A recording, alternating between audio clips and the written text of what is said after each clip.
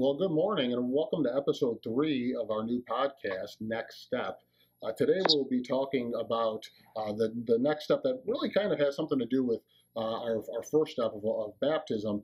But many times as Christians move on and get moved to different areas, it kind of changes a little bit because they're no longer in the church where they were baptized with. So we separated that to do its own podcast and to be able to do it justice scripturally. And so I did want to read just a few verses today before we get going, because Pastor Morales said something yesterday before we signed off that I thought is very relevant, even here with this topic of church membership. And so Romans chapter 12, verse 1 and 2 says, I beseech you, therefore, brethren, by the mercies of God, that you present your bodies a living sacrifice, wholly acceptable unto God, which is your reasonable service. And be not conformed to this world, but be ye transformed by the renewing of your mind, that ye may prove what is the good and acceptable and perfect will of God. And we want to really focus on that last sentence, the perfect will of God. And so we talked a little bit yesterday about the general will of God and the specific will of God. And every Christian needs to seek and to submit to the general will of God, which is the perfect will of God, generally speaking. And then to be able to get into the specific will of what he has for each and every one of us. With me today, again, is Pastor Morales. How are you doing today, Pastor? We're doing well, and praise the Lord. We're excited. We're glad that we're able to do these. Hopefully, these are a help to a lot of folks. Absolutely, absolutely. And so, as we talked a little bit about the general will of God and the specific will of God, now we realize that we enter into God's general perfect will upon salvation. We talked about standing in Christ, right? Pastor Morales, you mentioned Amen. God's will that all should come to repentance. And so that's the right. will of God for everybody.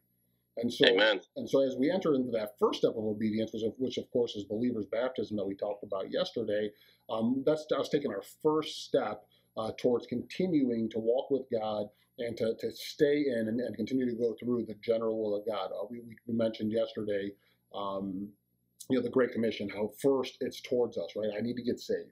I need to be baptized, and in so doing, as we're going to find out here today, makes me a member of a local New Testament church. And then I need to be discipled, and then I need to turn around and teach and get people saved and baptized and discuss church membership, and then disciple people as well. And so in this day and age of Christianity, much is not talked about and taught on church membership. And really, it's essential in living the victorious Christian life, just as much so as baptism is at that original point. And so why do you think that is, that many people out there aren't teaching on why it is God's will for every Christian to be a member of a true New Testament local church? I truly believe the biggest hindrance to church membership and church membership being taught, as the Bible prescribes it, is the fact that people are misteaching or teaching incorrectly the doctrine of the church. Mm-hmm. And there's this teaching out there that the church is made up of all born-again believers.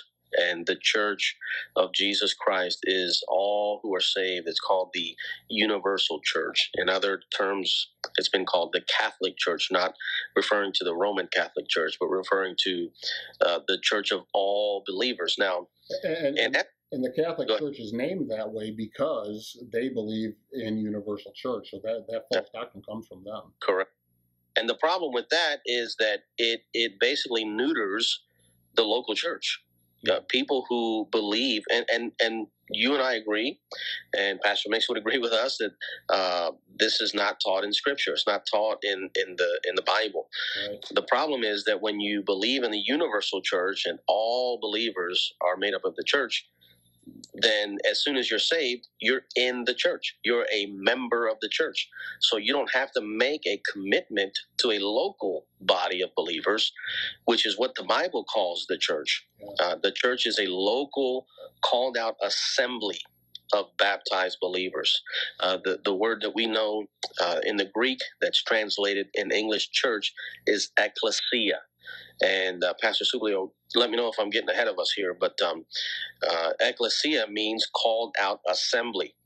Right. And at no point in time will all believers, at least not here on earth, will all that are saved, all that are born again, all that have trusted Christ as their Savior, will they assemble?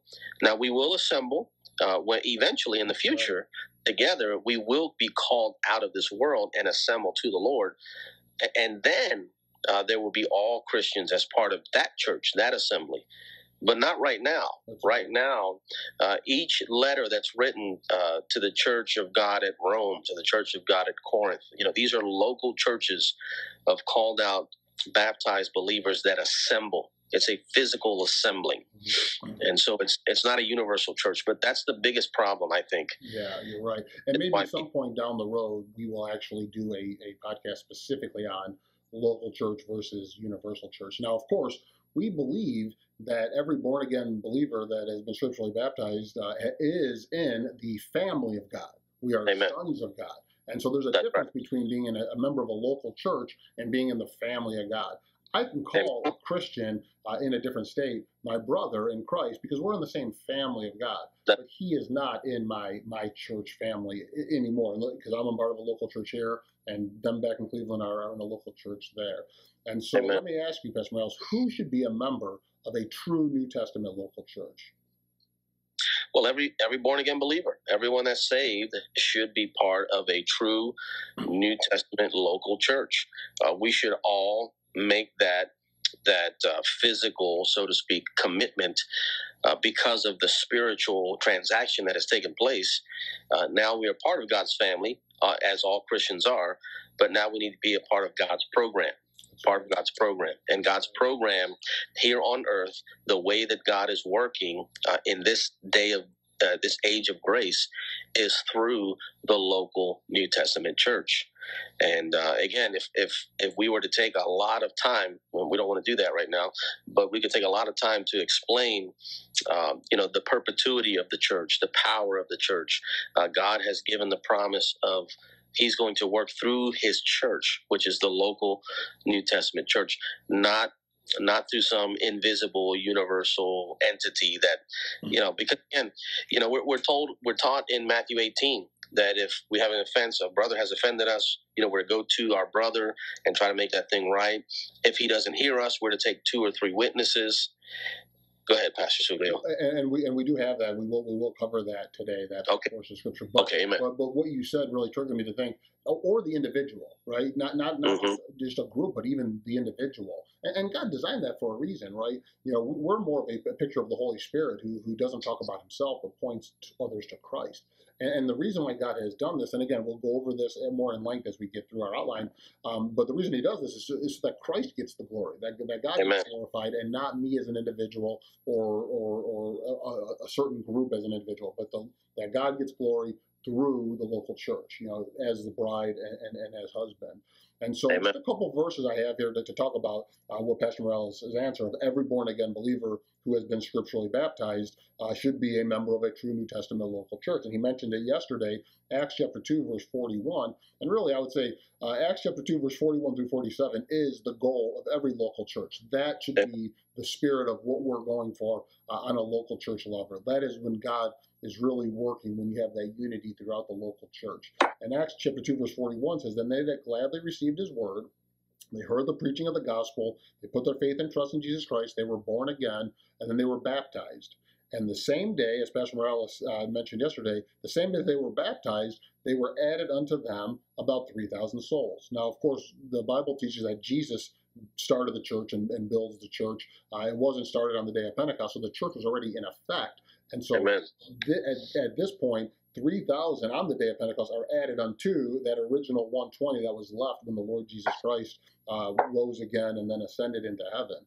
Verse 47 of the same chapter says, "Praising God and having favor with all the people, and the Lord added to the church daily such as should be saved." And so you see salvation, baptism, church membership. And so as we move on, we understand, we're going to get into and kind of look at this verse again, and I would ask the question, well, what or how does every born-again believer who has been scripturally baptized join a true New Testament local church? And of course, the first one is right there at baptism, right, Pastor? Yeah. Yes, and so we've said it, we've heard it. Church membership, the door of church membership, swings on the hinges of baptism. Right, so baptism is the doorway to church membership. And if we think of the Great Commission, go ye therefore and teach all nations, baptizing them in the name of the Father and of the Son and of the Holy Spirit, teaching them to observe all things whatsoever I have commanded you.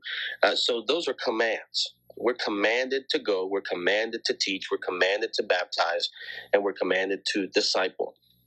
So the fact that we're commanded to go and to baptize, by implication, not directly but it's implied that we're commanded to be a member of a church, because when we're baptized, as Acts chapter 2 and verse 41 says, we become a member. We're added to that same day that we're baptized, we're added to the church roll, the church membership.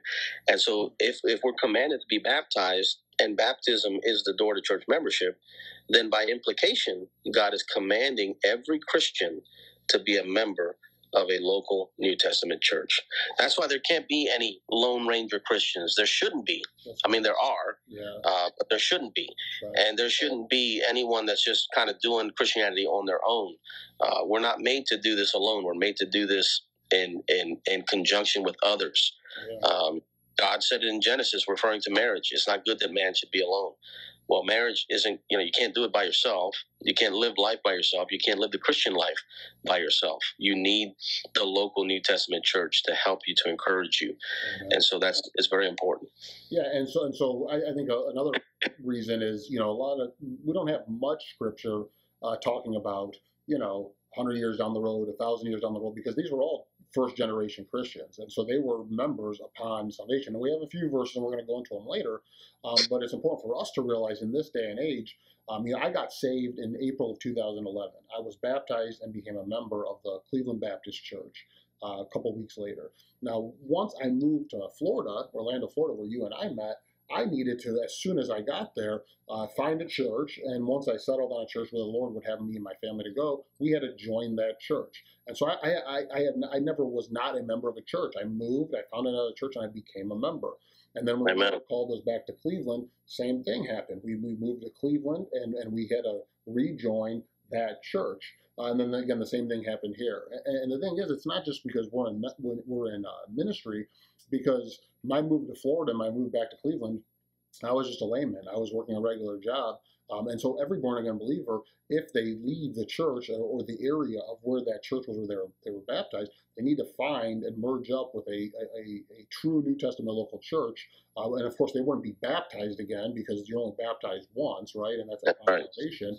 But the next thing would be that they would join by what we would call a letter. And so as somebody joins a church, the church where they came from would send a letter saying, yes, so-and-so was a member of our church, they were baptized here, or we got a letter from somewhere else where they were baptized with. And that's kind of how it goes on. And there's a few portions of Scripture. There's actually quite a bit that mention it. I put down just a few, though, where Paul is actually sending a letter, an epistle that he had written with somebody that was leaving the church where he was at and joining the church where he was going.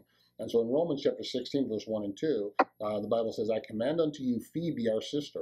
I'm sending Phoebe, our sister. She's a Christian. She's a sister in Christ, which is a servant of the church, which is at Centuria. So the church where she was a member at was Centuria. She's going to the church at Rome. And Paul says in verse 2 that ye receive her in the Lord, as becometh saints, and that ye assist her in whatsoever business she hath need of you. And so the idea is, hey, she's a member of this church, and she's serving the God, she's serving the Lord, she's faithful, but now she's moving over there, and she's going to join that church. And so he's basically vouching for her, so to say.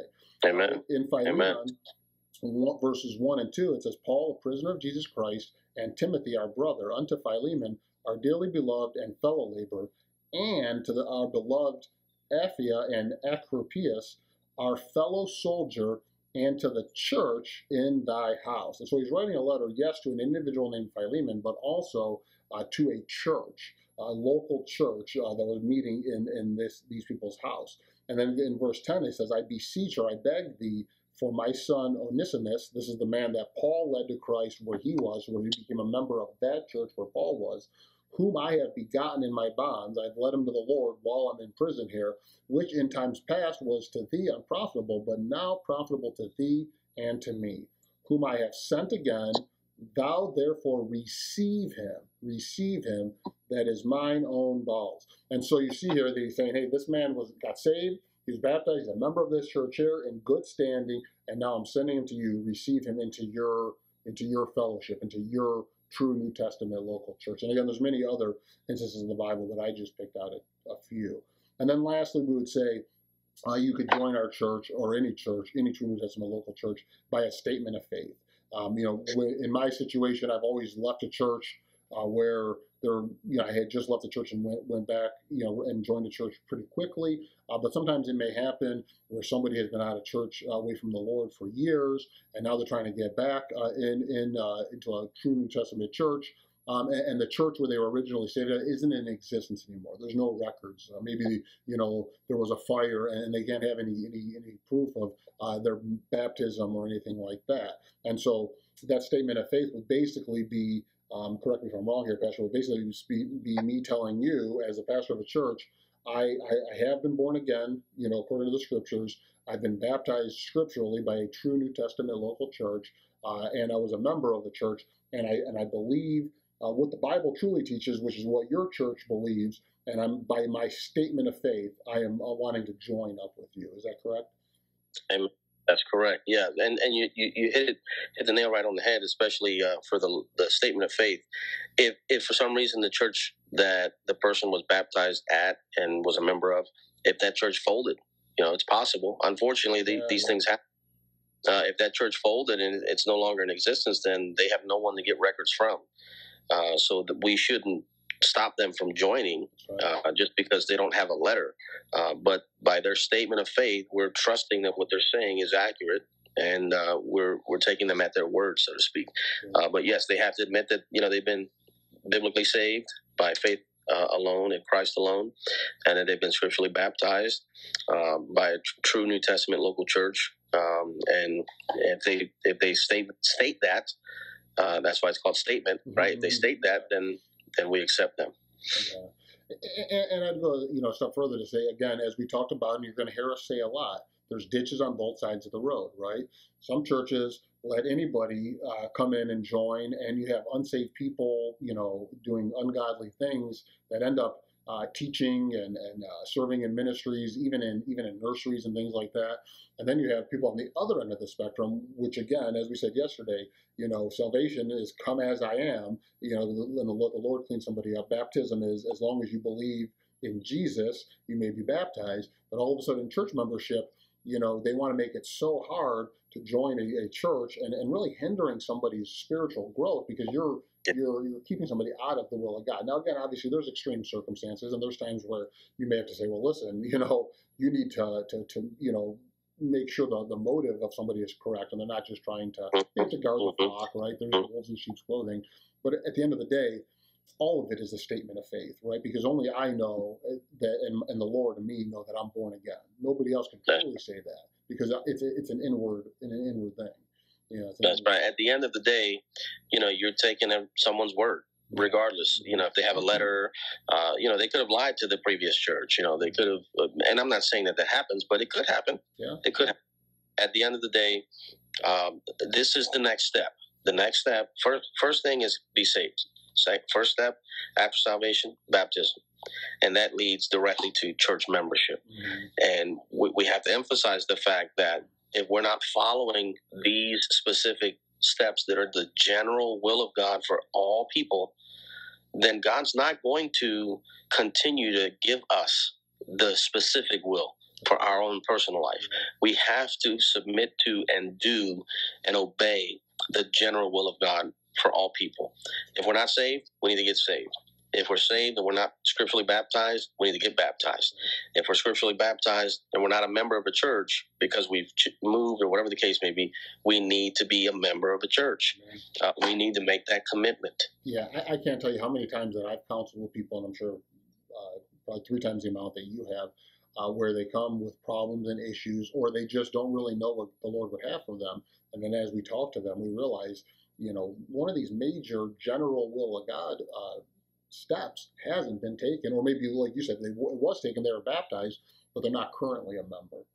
Yeah, and I like what Pastor Mick says. I agree wholeheartedly. He says, "Hey, let's quit shacking up with the Lord Jesus. Let's make a commitment. Let's make it official. Let's, as the colloquial phrase that we use nowadays, let's put a ring on it. So to speak, and that's making it official." Yeah. Well, you're right. You're right. 100%. Amen. And again, as we get into the last point here, which we're getting close to finishing, is the fact that we want to stress to people, this isn't for our benefit as pastors of a church or for the church's benefit. It's for the individual's benefit. We have done Amen. this as laymen. And as pastors, we are also members of this church, and we need to be a member of a church. Just because you're a pastor doesn't mean that you are exempt. And so this is right. for the benefit of everybody listening, to make sure that we're in the general will of God, that we're taking the proper steps to be able to get towards that specific will, because that's where the abundant Christian life is. That's where the victorious Christian life is. That's where the fruit is, and the peace Amen. and the joy is. And so that's why we're taking time to do this today. And so let me ask you this question. Okay, obviously upon baptism somebody's a member, but if somebody is to move away, when should a born again believer that has always been scripturally baptized, or that has already been scripturally baptized, become a member or stay a member of a true New Testament church? When? As soon as possible. As soon as possible. They should be attempting to be a member of a local church everywhere they live. Like you stated earlier, when you have made moves and your family has moved, you've been saved. Well, you found a good biblical, doctrinally sound local New Testament church, and you joined it. Yeah. When you moved again, you did the same thing. I've done that every single time I've moved, and I've moved quite a bit, unfortunately, various states. But every time I find a local, biblically sound, doctrinally sound New Testament local church, and I join that church. I make it official. Yeah. I'm officially tithing, serving, giving, contributing to this local congregation of believers for the cause of Christ and for the cause of world evangelization. So, because if not, and I know I'm straying a little bit, but from the notes, but if we don't, we'll become these Lone Ranger Christians that unfortunately give our attention to parachurch organizations. And again, I stated yesterday, parachurch organizations are good, but they're not God's program. They're not what God has given his stamp of approval to and on. He's given his stamp of approval to and on the local New Testament church. And so if I'm the tithe, my tithe is to go to the local New Testament church, not to some preacher on the radio, not to the Red Cross, not to Samaritan's Purse. All these are good organizations, but they're not the local church.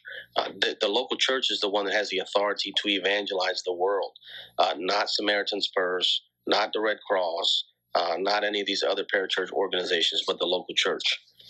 And so I would say it's safe to say we see a pattern developing, right? People want salvation, but they want it their way. And God says, this is the only way. I am the way. I am the truth. I am the life. They want baptism, but they want their version of it, or their family tradition of it, sprinkling, pouring, before salvation, a certain date, a big celebration.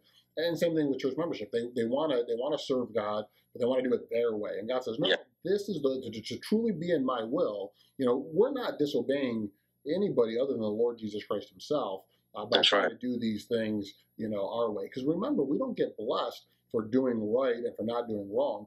We get blessed for doing right and not doing wrong, but with the proper motive, right? And by doing it the way we want to do it, man, that's not right. We're not fully submitted to God. We're not fully right with God. And so that brings us to our last point, and that is again the application. The most important reason of this whole topic is why should we be a member of a local New Testament church? Why should we always be a member of a local church? And number one would be because we want to be in the will of God, and He commands us to, right? I mean, as Pastor mentioned it earlier and yesterday, this is a commandment of God, and by us not doing it, we're being disobedient. And by us kind of serving and kind of doing some things, but not doing it God's way. What I say to my children and to children that I teach at the church is partial obedience is disobedience. That's right. And Scripture bears that out. The reason I say that so often is because it's found in Scripture over and over and over again. Amen. And Jesus said in John chapter 14, verse 15, if you love me, keep my commandments. And of course, as Pastor mentioned earlier, verse 19 of Matthew 28, the Great Commission, he says, go ye therefore to teach all nations, baptizing them in the name of the Father and of the Son and of the Holy Ghost. And so again, that at first is directed towards the individual. I need to be saved. I need to be baptized. I need to be a member of a church. And then afterwards, it's for us to then turn around and be a part of that local church and go ourselves and be a part of that process. And so it is directly disobedient to a command of God by not being a member of a local church. And the point number 2, it says, so we can enjoy the protection that comes with being in His will in the church. And so, Pastor, I think you want to read through those verses that we have in Matthew.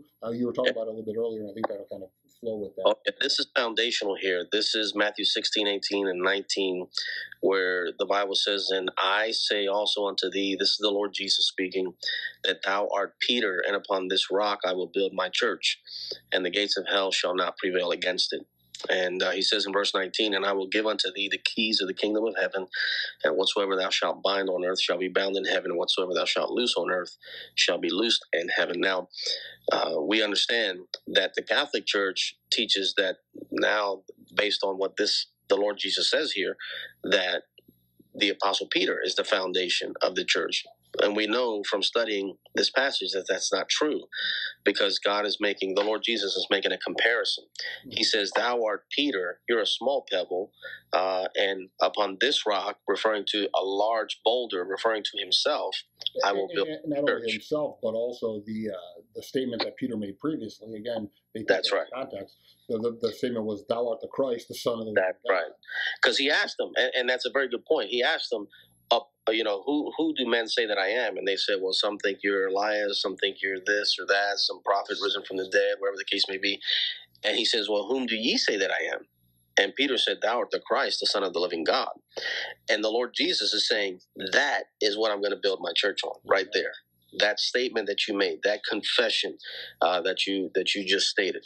And so we have to make sure we understand the Lord Jesus is building the church on himself, not on Peter.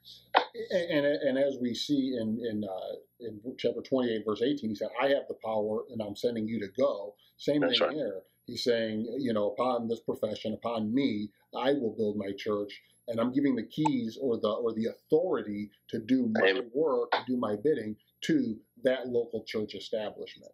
Correct.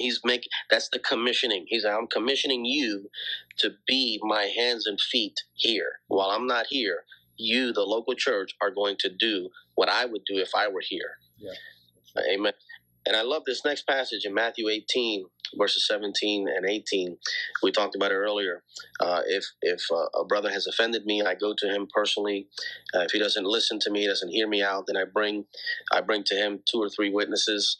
And if he doesn't hear or listen to me and these 2 or 3 witnesses, the Bible says in Matthew 18, 17, if he shall neglect to hear them, tell it unto the church. But if he neglect to hear the church, let him be unto thee as a heathen man and a publican. Verily I say unto you, whatsoever ye shall bind on earth shall be bound in heaven, whatsoever ye shall loose on earth shall be loosed in heaven. Now, notice this here. He says, if he doesn't listen to you and your witnesses, tell it to the church. Again, tell it to the assembly. Never will we be able to gather all Christians on planet Earth, right? And say, I'm going to bring this issue to you as a church, because he wouldn't listen to me, and the witnesses, and I'm going to bring it to every single Christian on the planet. Are we going to gather them somewhere and bring this problem to? No, he's referring to the local church, the local called out assembly, and so that's very important.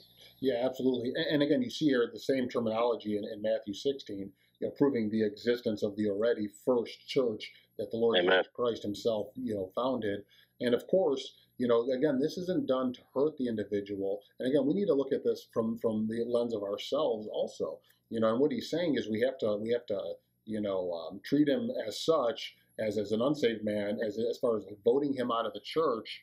And there's a reason for that. The reason is that God will protect that local church and the members thereof. And so we need to be a member to be a part of that protection. And the reason he's voted out is not to hurt him, well, maybe a little bit of pain, but to ultimately correct him and get him back right with God. 1 Corinthians 5:5 tells us to deliver such a one unto Satan for the destruction of the flesh, that the spirit may be saved in the day of the Lord Jesus. And again, so the idea is not to hurt the person, but a little bit of pain now to save the long-term, pain and suffering and sorrow now. Just like as we discipline our children, we do it not to hurt them, but to keep them from big pain down the road. The last couple verses of 1 Corinthians 5 says, "For what have I to do? Judge them also that are without. Do not ye judge them that are within, but them that are but them that are without God judgeth.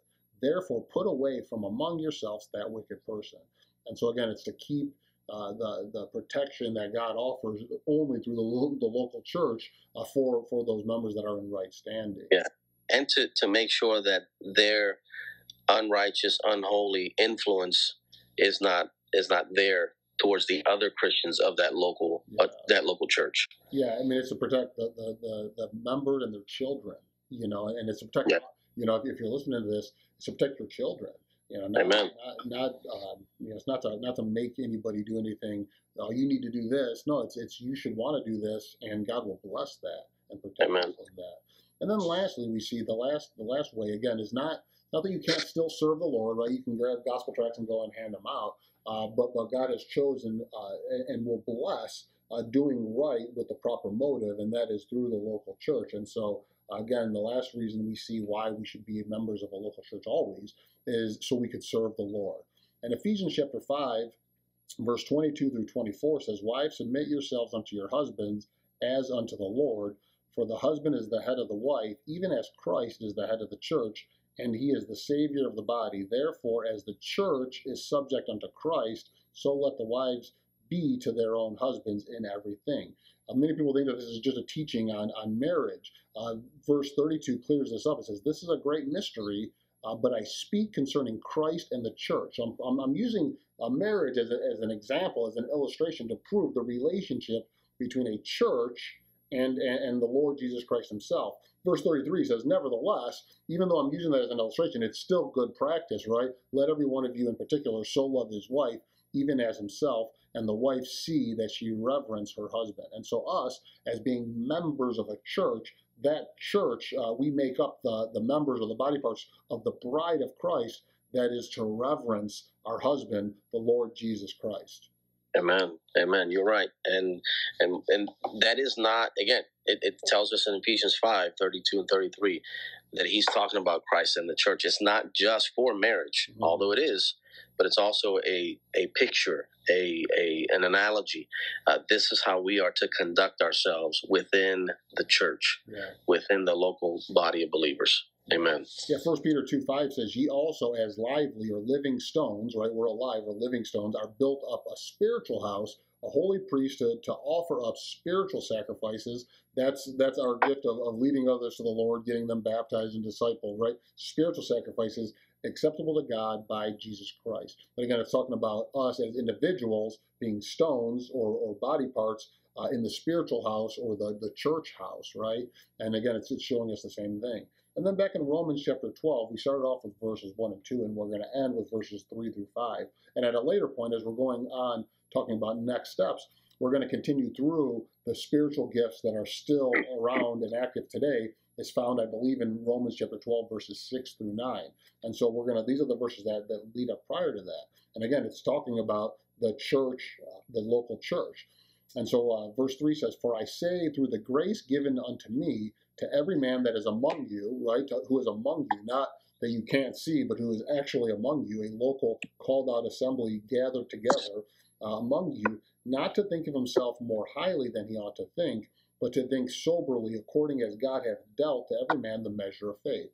And so whatever gifts we do have, they're given by God, so we shouldn't be too proud in it or think that our gift is more important than somebody else's. Because God, as you said earlier, Jesus builds the church, and so he gives us people that could preach and teach, and those that could organize and do all those things. But he's the one who built it, and he's the one who's given us the gifts. Verse 4 says, "For as we have many members in one body, all members have not the same office. So we, being many, are one body in Christ, every one members one of another."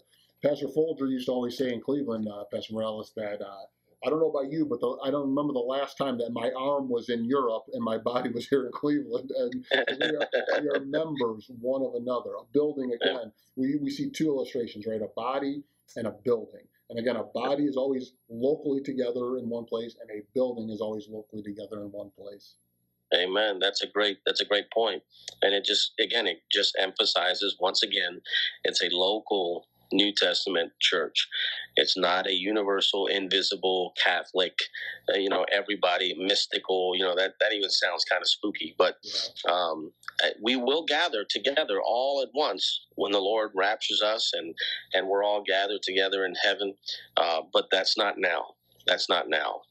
That's right. So this is going to conclude our podcast for today. We pray it was a blessing and an encouragement. Again, if you have any questions, I believe my wife's getting pretty good on the back end stuff with the editing, and so I believe she's going to be able to put on the end of this our email addresses. And so we want to hear from you. Email us if you have any questions, any concerns, any comments, something maybe a topic that you would like to talk about, anything at all. We'd love to hear from you. We'd love to see that what the Lord has given us to do is being a blessing to others. And again, if we're here to help in any which way, shape, or form. Amen. I want to just say great job to Miss Rebecca. She's doing a fantastic job with all the behind the scenes details with the podcast. And thanks so much for listening again. We hope we've been an encouragement to you. And please contact us if we can help you or bless you in any way. Amen. God bless you. Have a great day.